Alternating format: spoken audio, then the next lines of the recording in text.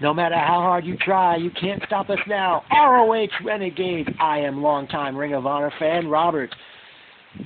Manhattan Mayhem 5 is now in the books, and what a great show it was last night from the Hammerstein Ballroom in New York City. The show began with Silas Young defeating Adam Page in a great opening matchup, which saw both these guys display a lot of promise and potential. Hopefully they'll both be brought back in the future.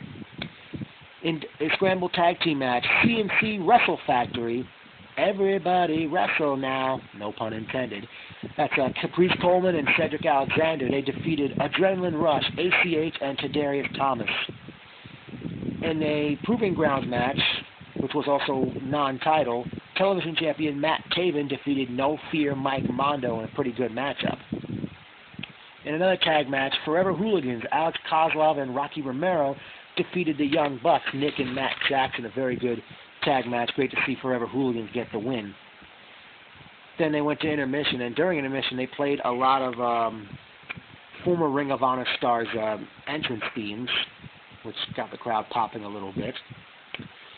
From there, QT Marshall and R.D. Evans, collectively known as Martial Law, come to the ring, and I think the fans drowned out their promo. Eventually, the new talent scout of Ring of Honor, Prince Nana, who commentated the show with Kevin Kelly, stood up and said he signed 2 guys for the show. And one guy came through the crowd wearing a mask, and one guy came through the curtain wearing a mask. They attacked Evans and Marshall, took their masks off. It was none other than Homicide and Eddie Kingston. And that led up to Homicide and Eddie Kingston defeating R.D. Evans and QT Marshall.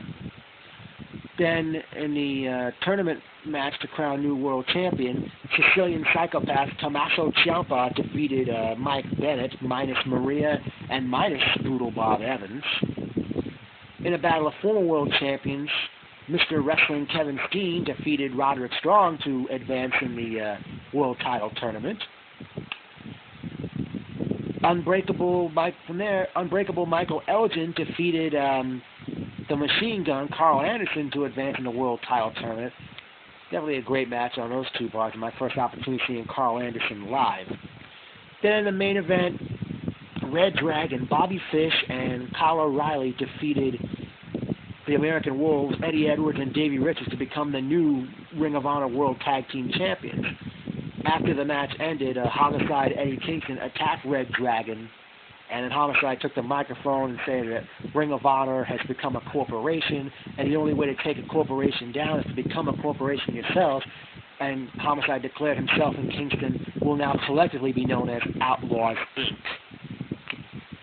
Personal notes, it was great sitting with Randy, Lee, and Carlos for this great show. I noticed PWS superfan Clark Cornwell in the crowd. Sean Connor, a.k.a. Unofficial Artist, was also in the crowd. In my opinion, that guy is a grade A ham. From there, crap. I noticed former Ring of Honor World Champion Xavier was in the crowd in attendance for this show. This anything was a great show, not a bad match, considering the fact right now Ring of Honor has no world champion. Jay and Mark Briscoe went out there, no Matt Hardy, and a lot of guys, I guess, are not on the roster anymore. And this is my first Ring of Honor show since last year's Final Battle. Speaking of Final Battle, big surprise, folks. Ring of Honor returns to the Hammerstein Ballroom for Final Battle 2013 on Saturday, December 14th, which happens to be 5 days before my birthday.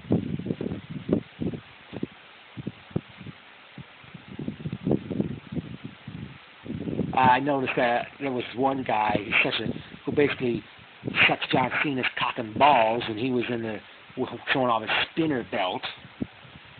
I mean, I don't know why we got these John Cena lovers coming into Ring of Honor. I mean, they're gonna get drowned out by the fans anyway.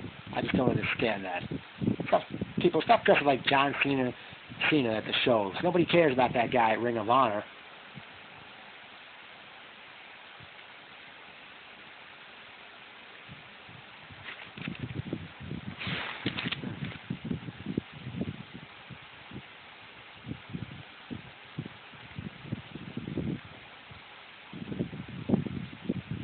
I didn't appreciate the two ladies that were in Matt Taven's corner. The fans are chanting, "She's got herpes" at them. How would you perverts know?